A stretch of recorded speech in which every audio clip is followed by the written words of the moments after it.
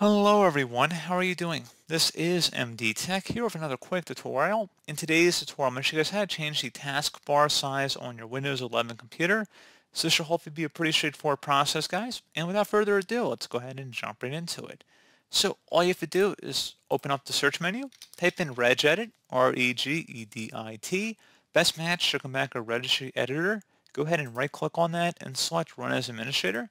If you receive a user account control prompt, select yes. And before you proceed in the registry, I would highly suggest you create a backup of it.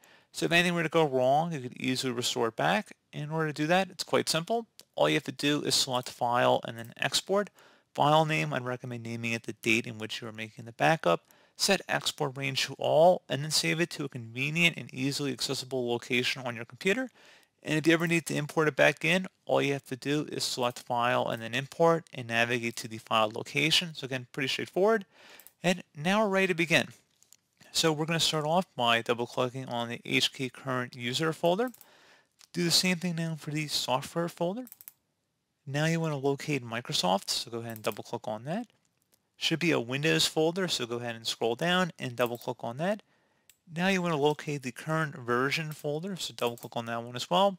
Should be an Explorer folder in here as well, so go ahead and double click on it. And then finally, right underneath Explorer, there should be an Advanced folder. If you need to pause the video at this time and take note of our file path, it's up at the top of the screen here. Each backslash is a different subfolder we've gone under to get to this point.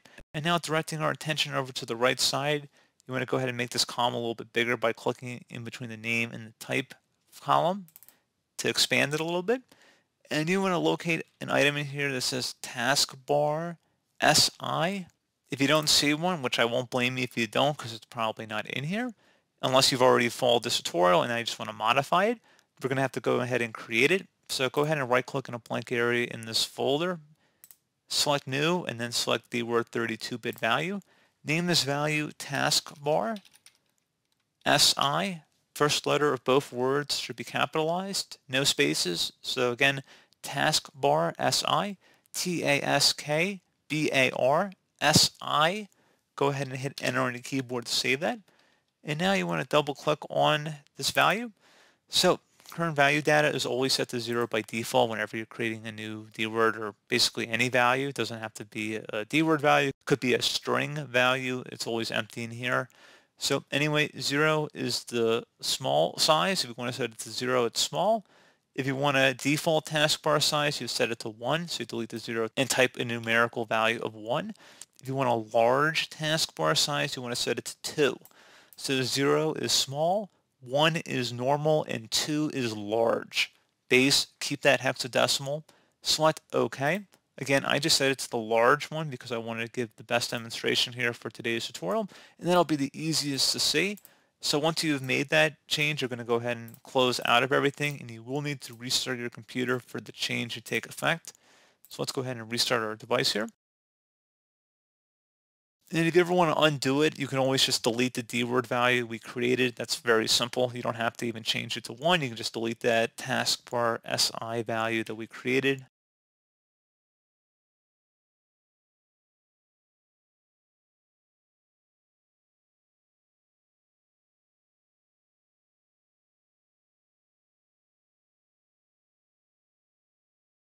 And there we go, guys. Simple as that. So pretty straightforward. I do hope that I was able to help you out, and I do look forward to catching you all in the next tutorial. Goodbye.